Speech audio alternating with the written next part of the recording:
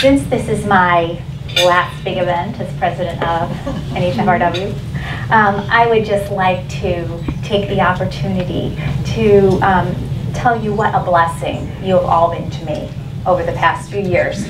I am so thankful for my board, my club presidents, and all the members of the Federation who have worked tirelessly for our common cause. And I thank you also for your patience with me and your kindness that you've shown me over the past years. There's definitely a learning curve to this job. So I thank you very much for all that you've done for me. And as I hand the baton over to Jen, I just hope that she will enjoy it as much as I have. Jen, there you are. But I just want to leave you with a couple of thoughts today. You know, I am thankful to be a Republican. You know, I am disappointed in those who would have us compromise our convictions. But I am so grateful for my fellow Republicans who are standing strong on their beliefs, both here in New Hampshire and in DC. You know, we must not always judge a party by its members. We have to judge it by its platform. And we, as Republicans, have a great platform. You know, it supports our Constitution. It supports Judeo-Christian principles. It supports morality and truth. And isn't it, when I go walking, I walk every day, and I think. And I sometimes laugh to myself. I think it's so hysterical that the left, and even some in our own party, call us conservatives or authentic Republicans. They call us right-wing extremists. You know, we just believe in traditional American founding principles. They're the ones that have moved, not us. So I was laughing to myself the other day about the fact they call us the right. Well, we are, right? But I was also thinking about the word right. And you're going to think this is really silly, so I hope you'll indulge me. But the word right, you know what? It rhymes with so many great words that kind of describe where we are today. And by the way, left rhymes with theft. So.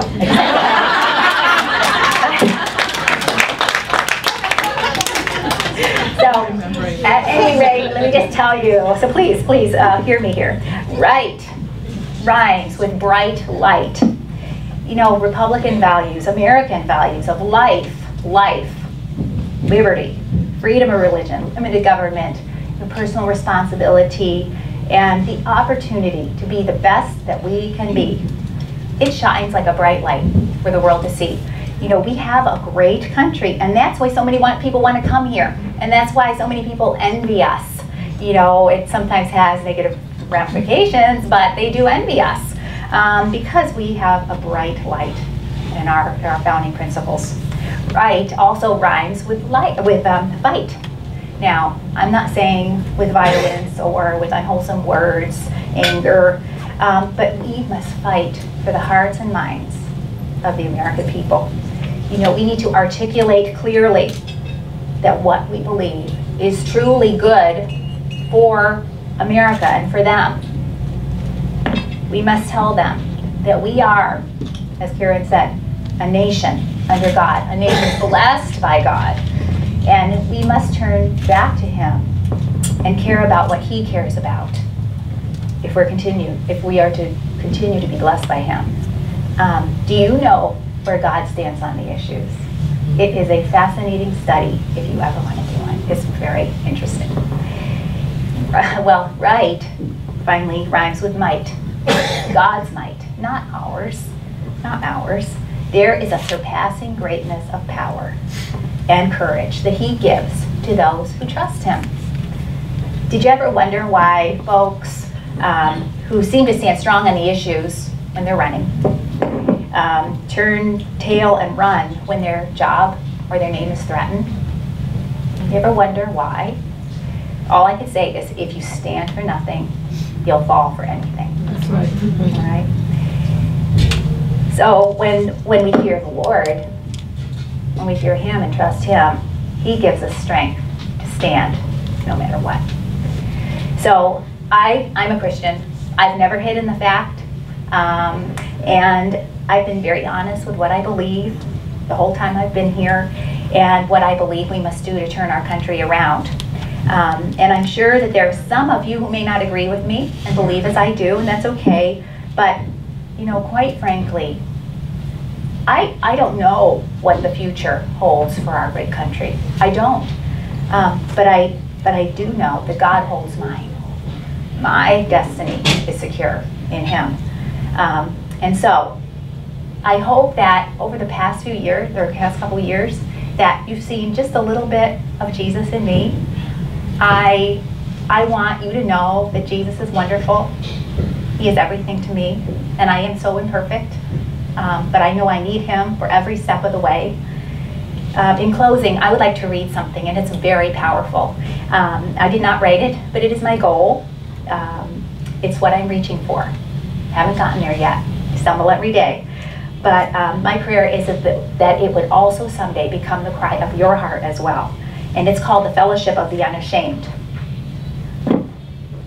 I am part of the Fellowship of the Unashamed. I have His Holy Spirit within. The die has been cast. The decision has been made. I am a disciple of Jesus Christ. I won't look back, slow down, back up, or be still. My past is redeemed. My present makes sense, and my future is secure. I am finished and done with low living, sight walking, small planning, smooth knees, colorless dreams, tame visions, mundane talking, chintzy giving, and dwarfed goals. I no longer need preeminence, prosperity, position, promotion, or popularity. I don't have to be right, first, tops, recognized, praised, regarded, or rewarded. I now live by His presence, lean by faith, love by patience, lift by prayer, and labor by His power. My pace is set. My gait is fast. My goal is heaven. My road is narrow and my way is rough. My companions few. My guide reliable. My mission is clear. I cannot be bought, compromised, deterred, lured away, turned back, deluded. I will not flinch in the face of sacrifice, hesitate in the presence of adversity, negotiate at the table of the enemy, ponder at the pool of popularity, or meander in the maze of mediocrity. I won't give up, back up, let up, or shut up until I've preached, prayed, paid, stored up, and stood firm and unwavering for the cause of Christ.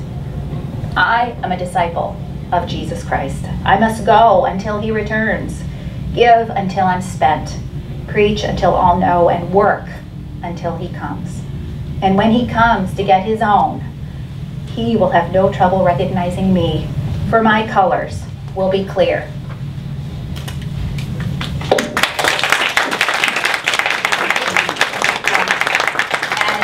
As we labor together as Republicans, and when the world seems like it's spinning out of control and makes absolutely no sense, please don't forget the one who has blessed us and made our country great. Jane, I am going to have you come up and lead us in our induction ceremony. And thank you again, and may God shed His grace on you and on our great country. Thank you very much.